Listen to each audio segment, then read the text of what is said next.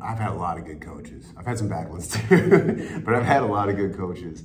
And there's like certain things that I feel like I can pull from a lot of them. And I'm trying to think back of like, especially from youth sports, you know, I think I was probably, this might have been that same, this is that same team with one win, you know, that same Little League team.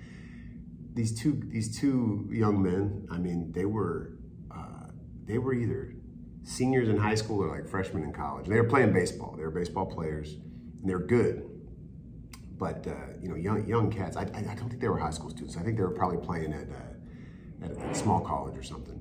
And they volunteered to come coach our team. And they're good friends. They're buddies. And you know what I just remember about them was first of all, they were always early. Practice was very intentional and specific about the things that we did. It wasn't just to check a box or making sure everybody gets a few swings in. It was like they were so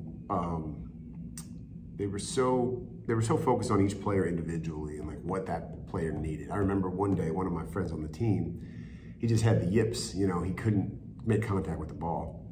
And instead of just like, oh, you know, just kind of rushing through that, I mean, I didn't hit that day. I think a lot of people didn't hit that day, but you could tell, I mean, we were 9 years old. Like this kid was going through it. You know what I mean? He's having an embarrassing moment.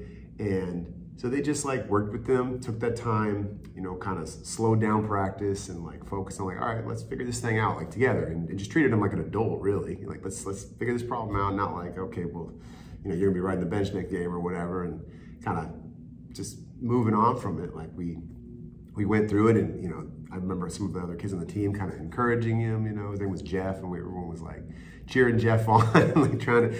And then boom, you know, he starts hitting the ball. He was probably just not watching the ball or something simple, but and it's just like the patience, you know, that the patience and the volunteering of time, you know, the sacrifice of time from young men like that they could be out partying or practicing themselves, playing their game or doing whatever an 18, 19-year-old person normally does. And it's like they're committing it to these kids and teaching them how to play baseball. And you know, on a bad team that didn't win.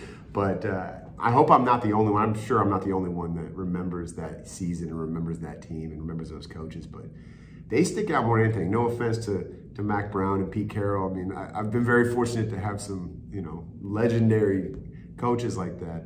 But those, you know, those guys, I don't even remember their names, but I'll never forget.